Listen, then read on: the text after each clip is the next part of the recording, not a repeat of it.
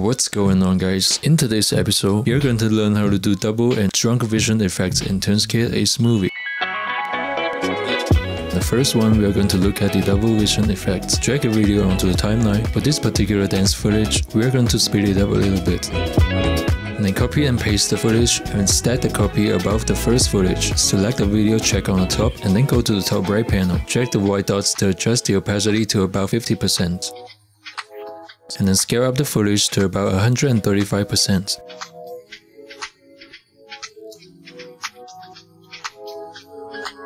If you want this effect to show up gradually, you can create two keyframes, one at the start of the track and the second several frames later on the track. And then change the opacity and the scale of the second keyframe to create a gradual transition and bring up the double vision effects.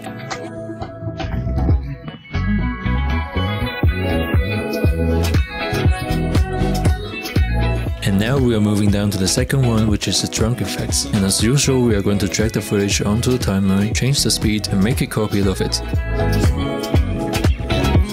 But for this time, we are going to move the copied footage to about 6 to 8 frames forward.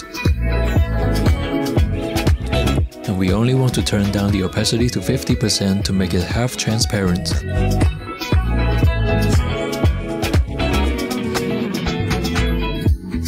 This will create a dragon silhouette following the original footage and makes people think it's drunk. And this is how you can make a drunk vision effects. It looks kinda cool, right? But using these effects alone may not be that impressive to the viewers. And here are our bonus tips. Go to regional effects, drag the color knots above the video track, and then chop this effect frame by frame.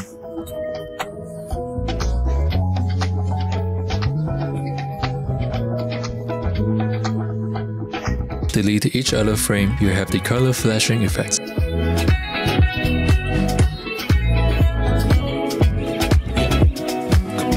The second tips, add several keyframes to the top video track. Change the opacity, blur amount, rotation, and scale of each keyframe.